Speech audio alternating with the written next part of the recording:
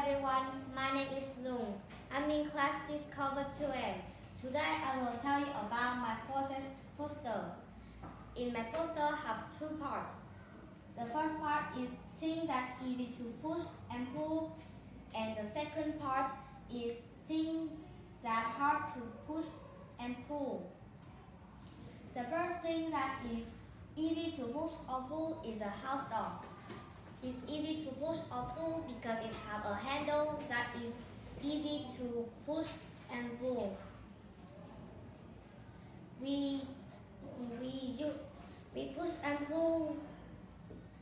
We need to push and pull because we need to open and close the door when we are go out the house. We use it in our houses. The second thing that is easy to push or pull is a chair. The chair is easy to push or pull because it is light. We push or pull it because it lets us where we want in our house. We use it in everywhere. We use it to sit down when we are tired or we want to sit down. The third thing that is easy to push or pull is a drawer.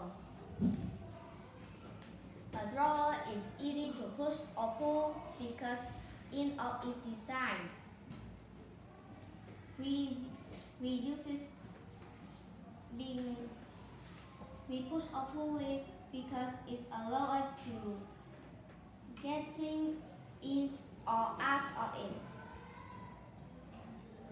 We use it in offices or schools. We use it to keep the stationery in it. Example like pencil, books, and papers. In the second part is things that are hard to push and pull, and the first thing is my backpack. My backpack is hard to push and pull because it has a lot of books I need to study with. I push and pull it to take it in and from to the school. We use it in school, and we use it to put the stationery like book, pencil case in it. The second thing is hard to push or pull is a hammer. A hammer is hard to push or pull because it is heavy, and we use the hammer. We push the hammer to hit the nail into the wall, and we pull it to restart the process. We use it in factory, and we use it to hit the nail into the wall. The third thing that is hard to push or pull is a bookshelf. It's hard to push and pull because it is heavy.